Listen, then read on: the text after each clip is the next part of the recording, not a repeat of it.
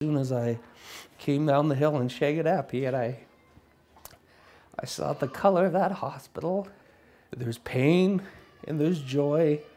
That's where we spent 9 months of our lives. And the Rempel family has seen the very best of what the Alberta Children's Hospital has to offer. The boys remember this as their home. Like, this is the Lego hospital, this is their home.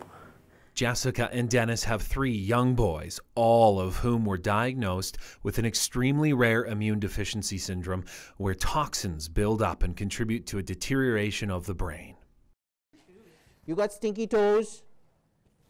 He has stinky toes, or they smell like roses? In this case, for 3 children in the same family to have it is even more rare. There is an urgency with regards to what we are going to allow in terms of damage to the brain if we don't do the procedure fast enough. Known medically as PNP, severe combined immune deficiency, the disease requires a bone marrow transplant, a procedure that once took children to the brink of death.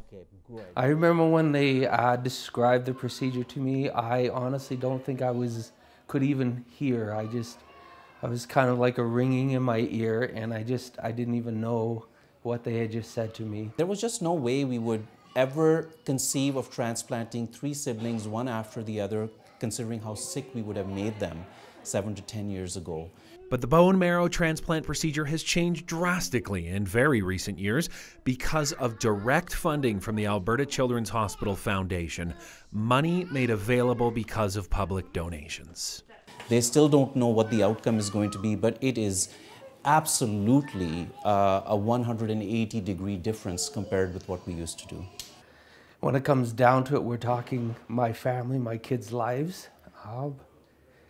And to think that this hospital gave us a second chance at that. Without this hospital, we wouldn't have our boys. You don't know if you would get this far. We didn't know if we would get here. And to see that we have gotten here, we celebrate it. The support that the hospital and the foundations have given us to be able to implement this procedure in this hospital allowed this success to sort of become available to us. Okay. You look good. All done. Jordan Witzel, Global News.